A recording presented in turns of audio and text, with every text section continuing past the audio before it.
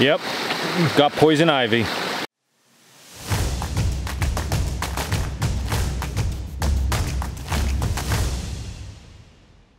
I was in contact with poison ivy while doing maintenance around my property, so I thought it was a great idea to show everybody a great treatment for that. And a great treatment for that is jewelweed, also known as spotted touch-me-not.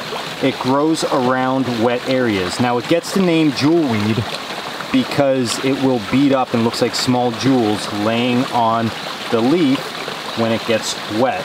Okay, the leaves are oval shaped and they have these teeth. Now some places will say they're relatively sharper teeth. I think they look just a little bit more rounded to me, but you can see what that looks like in general. When I pick the plant, the stem itself, if you wipe it away just a little bit, looks somewhat translucent. Okay, the stem is also hollow, so it's almost like bamboo, and you can see that the leaves and stems are across from each other. One easy way to identify this also is take a leaf, and it's normally, again, grows by wet areas. So if you sink that leaf in the water, you see how that looks almost slippery? It looks shiny and slippery, and that's the back side of the leaf. All right, almost looks metallic. That's a very easy way to tell that it's jewelweed.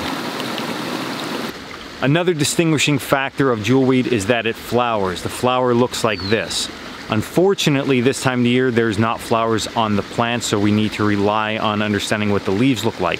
But when it does flower, it's an orange bell-shaped flower that points somewhat downward. I think it's very easy to distinguish what this looks like compared to any other flower out here. The way that I apply jewelweed is I just take the plant itself and I crush it between my hands. It should feel very slimy and very wet when you do that. I'll then take my infected area and just rub the plant directly on it. That's going to begin the soothing process right away. Very wet, very slimy.